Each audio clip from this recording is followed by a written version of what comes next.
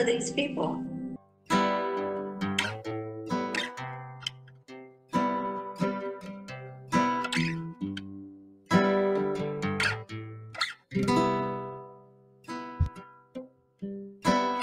Read my lips.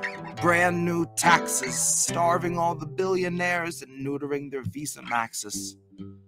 Topple Congress off their axis, mobilize the homeless, give them axes, call it praxis. Chop a couple limbs off the legislative branches. We'll show you the difference between air as a human right and guaranteed oxygen access.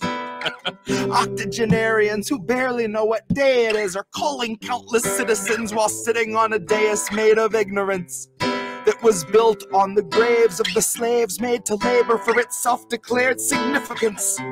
And all to build a Congress full of millionaires who make their fortunes insider trading while they shit on all the indigent. So I got a bone to pick with our leaders, and I'll start with the ligaments. I'll pick right through the muscle, dig the marrow out, and serve it to the unhoused millions living in their minivans or watching their belongings get evicted out their tenement.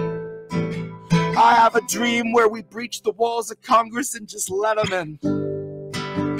And what happens next will survive in only text, because there won't be any evidence. There will only be that heavy kind of feeling that pervades a space where there has been a reckoning and you can feel its remnants. And let any man who enters seeking power know that those who came before him suffocated on their eminence.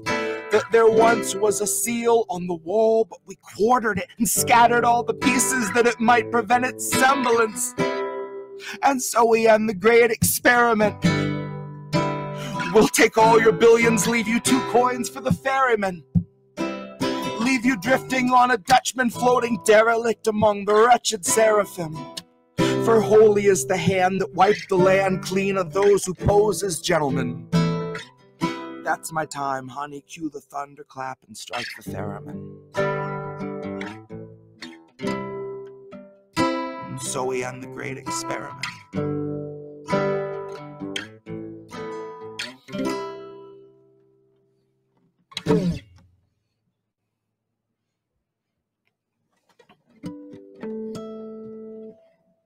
It feels weird to not end a song and say, and that's the great experiment.